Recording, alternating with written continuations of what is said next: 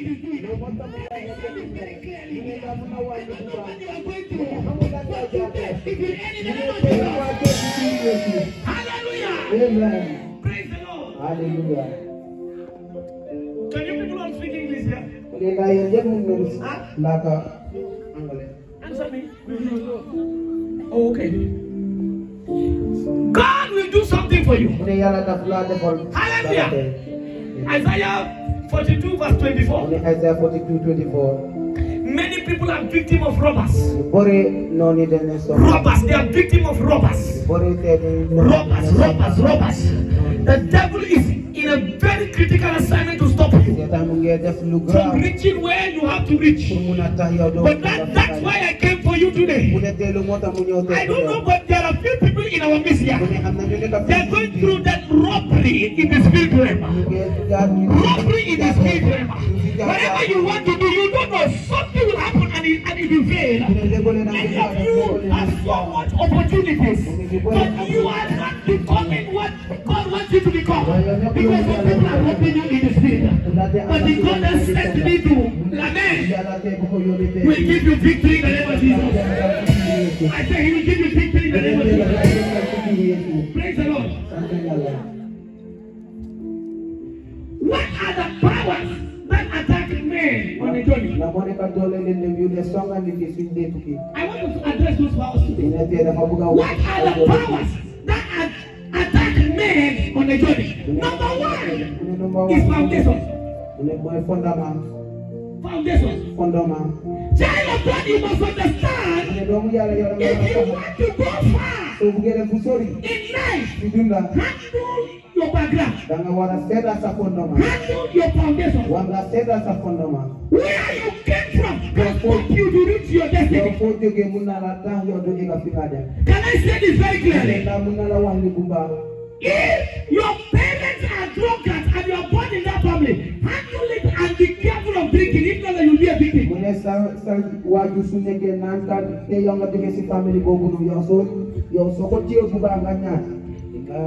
If you are born out of wedlock, be careful. If not, that you will also have a child out of wedlock. If your mother is not married or your father is not married and something happened, maybe there was a divorce, be careful. If not, then you will go through divorce also. It's foundation. In science, mama, in science, medically, they don't call it foundation, they call it genetic. Every department has its name, how they call it. But the church, we call it foundation.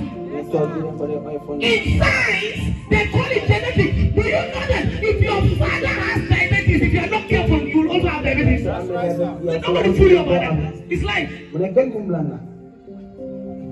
That is why if you go to any clinic, any hospital you see, and you have a particular sickness, and the condition is very critical, the doctor will sit you down and ask you who in your family has this kind of sickness. Why they believe it must be genetic. It's not ordinary, it's not usual.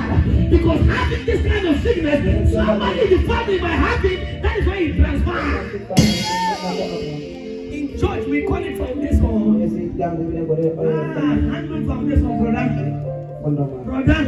You want to go for handle it. There was a young man in Gambia. This young man is a pastor. You know, pastors are too spiritual. Good, sister. You know, pastors are too spiritual to a level. I'm trying to manipulate it. He's good, though. Pastors are too spiritual to a level. That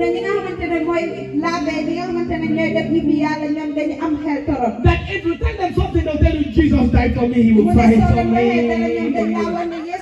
Jesus will fight. Brother, don't bother, he will fight by battle. Oh, they will tell you the scripture said the oil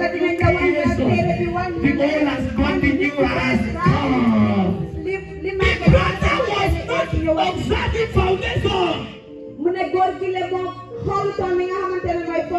The brother entered plane in Gambia, he had been. ne góor gi dugal na li nga xamante ne mooy plane ci Gambia. And look at his legs. te mu xooloon tànkaam yi. And told his legs, "You my legs. mu wax tànkaam yi yow. If I ever see you in Africa, su ma la ko see gis ci especially in Gambia, I will cut you. I will cut you. I will cut you." He spoke to the legs and told them, "You are yet to bury me. If I see you, I cut you." Ha! The brother entered plane. Reach America, the States. They were inviting him for programs in churches.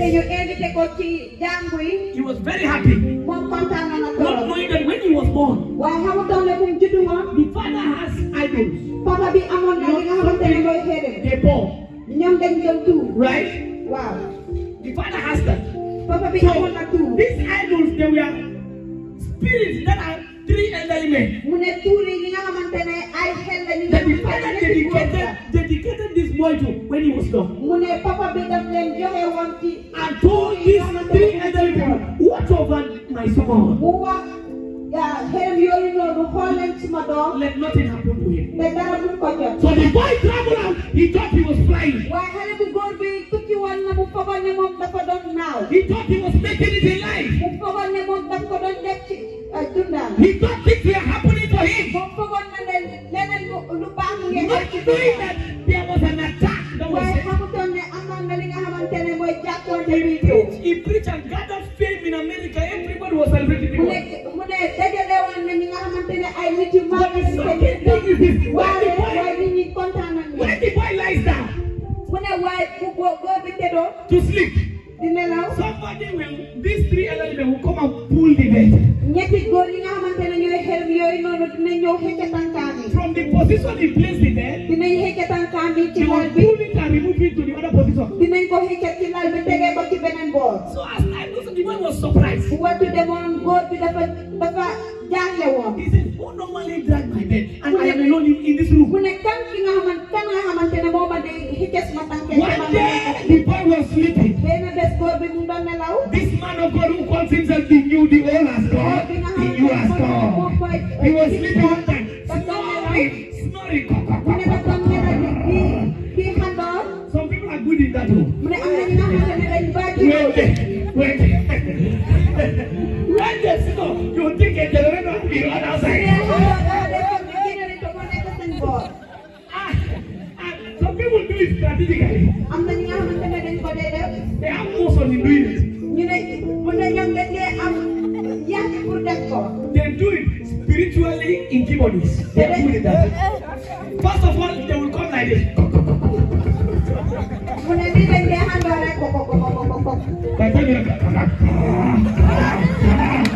they slow like animals. Hallelujah. Amen. Praise the Lord. And this snow in this. And this snow in this place.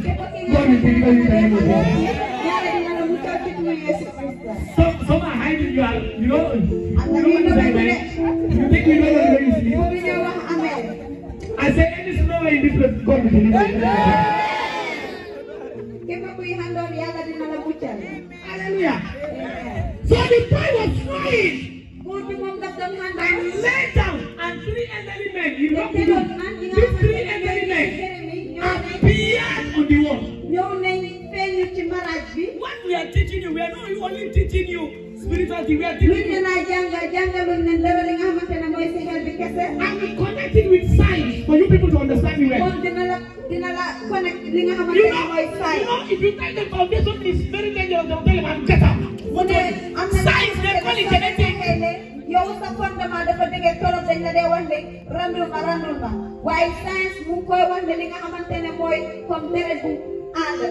Genetic, they call it that. So you must be careful. So the boy lay down and the 3 elderly men appeared in you. And they called his name. And he was up. You look at this.